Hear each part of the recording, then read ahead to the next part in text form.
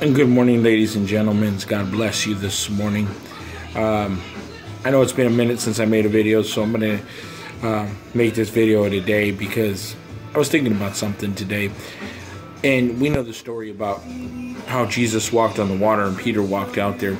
Well, what we learn from that story is that we must keep our eyes on Jesus. If we keep our eyes on Jesus, then we're going to be able to reach whatever it is that God wants us to reach. Sometimes we take our eyes off of Jesus in the midst of our storms. Let's read a little bit about what happened in this story. It says, "Lord, if it is you," Peter replied, "tell me to come to you on the water." So the Lord said, "Come," he said. Then Peter got down out of the boat and walked on the water and came towards Jesus. But when he saw the wind, he was afraid and began to sink. He cried out, "Lord, save me." Immediately Jesus reached out his hand and caught him. "You of little faith," he said, "why did you doubt?" See, what we understand from this story, and by the way, that story is found in Matthew chapter 14, verses 28 through 29. It actually starts in verse 22, all the way down to 36. What we understand that Peter was able to walk to Jesus because he trusted in Jesus. When Jesus gave him the word and the command and said, "Come," Peter trusted so much in Jesus that he actually got out and walked on the water and believed.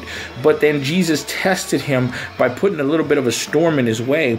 And because Peter began to focus more on the storm than focus on getting to Jesus, he began to sink because he got scared. He got afraid of the circumstance that was coming his way. The wind and the waters began to move. But see, Jesus gave him a command. And if Jesus gave you a promise today, if Jesus promised you something, then understand this, that Jesus will fulfill that promise. If Jesus told you to get out of the boat and walk on the water, then you know that you're going to be able to walk on the water. If Jesus told you that he's going to take care of your finances, he's going to take care of it. If Jesus promised you salvation, he's going to take care of it. If Jesus promised you many things, Jesus is going to go ahead and take care of those things in your life. Understand that he gave Peter a promise. He gave Jesus a command. He said, "Come." Jesus asked, if it is you, Lord, tell me to come to the water, and he came. And because of that, he was able to walk on the water. But the moment he took his eyes off of the promise, and the moment he took his eyes off of the command, and the moment that he took his eyes off of Jesus, that's when he began to sink.